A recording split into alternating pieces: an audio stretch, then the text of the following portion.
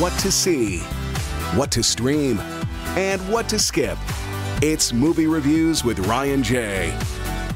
And we are back with the nationally syndicated film critic and that 70s star. You saw him a little while ago. It's Ryan J, of course, talking movies. Great to see you. Great to see you too. Thanks. I absolutely love what you're wearing. We were talking fashion earlier with our intern Charles. And you Shop Privy, you look fantastic. I love it. Thank you. Thank you. Yeah, I love Aaron there. But yeah, you look fantastic. Do you want to talk about your first movie before you talk about your outfit a little bit? Yeah, Bullet Train is like if Agatha Christie and Quentin Tarantino had a baby. This movie would be it. That's the offspring? Yeah, it's action, it's mystery, it's thriller, it's really great effects, it's very cool. And who's starring in this movie? Your boyfriend, Brad Pitt. I love it. Does he do a good job? He is the epitome of cool. No way. The minute you see him, I think this is his best role. It's my favorite movie I've ever seen him in. Really? I mean, the movie, but also his character in this movie. He is just so cool, he's so fun, he's got such swagger in this film that I just want to see him do this role again and again. Oh my gosh. Okay, so I saw my favorite movie that he's in, probably no one's seen, is A River Runs Through It. So I got to make sure he tops that movie in this. Yes. So what about the director? Are you liking that part of it too? I do like that part because it's directed by David Leitch, who did 2 Deadpool movies, Atomic Blonde, John Wick, and so you know this is going to be a super amped, super pumped, exhilarating film, and he really delivers on his brand.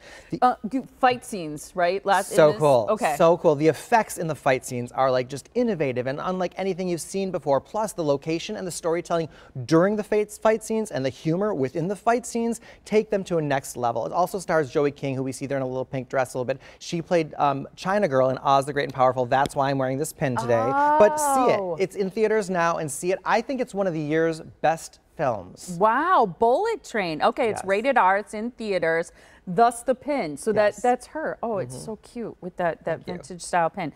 Easter Sunday, rated PG-13. This one also in theaters, right? Yes, and this stars stand-up comedian Jo Koy. We've been, plugging it all throughout the show, and I got a chance to catch up with him about the film. It's his debut movie, so check it out. You got to follow your dream and become a beer spokesman. That was my dream. Let's get the party started, baby! In your educated opinion, why do stand-up comics make such great actors? I can't speak for all comics, but I will say the ones that like to act out characters on stage, it's kind of a good transition into film. You still worked with an acting coach. What did you take away from that experience? This was my debut, man. Like, I was so nervous, so I wanted to make sure I was a good leader because I was in every single scene. So I was blessed to have a great acting coach. And then on top of that, my cast was phenomenal. I was with all these vets that just held my hand through every scene. When I saw the Subaru, I was thinking to myself, I gotta be 2 ladies in a Labradoodle. But nope.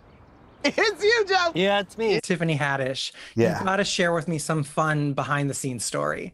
Well, Tiffany and I go way back, and she was literally just a phone call. Like, there was no negotiation process. There was no, your agent talked to my agent. It was literally, Tiffany, I got this deal. And she's like, all right, tell me when I'll be there. This movie's so fast-paced and so fun. You've packed so many genres into this film. You've got family comedy, crime, action, drama, romance, coming-of-age, holiday movie. What, no horror? Yo, that's a good one. Yes, that's next. Maybe that should be a standalone. Can we go get coffee? You can go ahead and email me. Pretty much the same. Just take the AOL off. That Nessa at dailycity.gov. Got it. Oh, that's so great. He is hilarious. He is hilarious. And the whole ensemble in this film is so funny. It also co-stars Rodney Tu, who we know went to high school in Marquette with our producer, Katie. And he was fantastic also in this movie. He was? Yeah. Oh, that's fantastic. I love it. So this is a see it. This is a see it in theaters. It's really great. I would take a sequel. Okay. I love it. It's a very fun movie. You want to revisit. Its family's so great. You almost wish it would spin off to its own TV show. Oh, that's so great when you feel that way and you're dressed sort of like Easter Sunday. So you just got the right outfit for every movie. Thank you. Okay, the next one is PG-13. This is DeRosa, Life, Love, and Art in Transition. Yes, and this is the first documentary feature from director Angelo Thomas, who previously did The Incredible Jake Parker, and it's so well made. It tells the story of Felicia DeRosa, who is a transgender artist, and all that she went through in the struggle. And it's really interesting because you know how we often use the metaphor, You have to walk in another man's shoes or another Yes. person's shoes to really be able to identify, or before you really can understand what their life's experience is like. We can't actually do that. But great art, great storytelling, movies like this are the closest thing we have to putting you in someone else's shoes to understand their experience. So did you feel watching this that it was informative? Did you feel like it was well made? Did it accomplish that of allowing you to see life through someone else's eyes? 100%. I mean, I felt like the comments where Felicia would talk about, first of all, there's so much great archival footage. You had no idea they filmed so much throughout their lifetime, but she felt like she was wearing a costume as a boy when, being born a boy, and then trying to pray the girl inside away and all that. So the importance of living an authentic life. So it's a beautiful movie. It's streaming for free now on Reverie. So stream it. It's free on Reverie, which is its own streaming app. It's wonderful. Well done, Angela. I've never heard of very Reverie. impressed. So I'm glad that you mentioned that. You can see it for free now with that streaming service. Okay, Apple TV Plus has Luck, which is rated G. Yes, we don't get a lot of rated G movies that are good for the whole family. This one really is. Imagine if Little Orphan Annie had never been adopted. That's what this movie kind of asks. So this orphan is aged out of the orphanage, and then she follows a cat to the land of luck where there's good and bad luck created. It's visually delightful, like any Pixar film, but it's not Pixar, but it's an allegory for, like, what would you do if you won the lottery? Great message, good for all ages. Stream it now on Apple TV+. Okay, we're running out of time. Pray really fast. R on Hulu. Yeah, this one was so bad. First of all, it's a mess. I just couldn't believe this movie.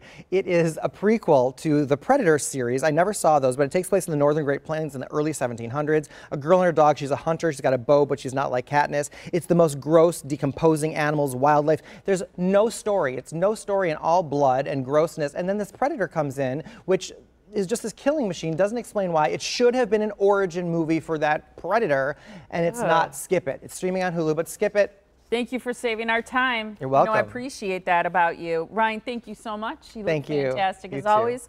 We appreciate your time. So many things you reviewed, and what a great movie you did with that comedian. You can like Ryan J on Facebook, follow him on Instagram and Twitter, and for his full entertainment reviews, check out his website. It's Ryan J Reviews.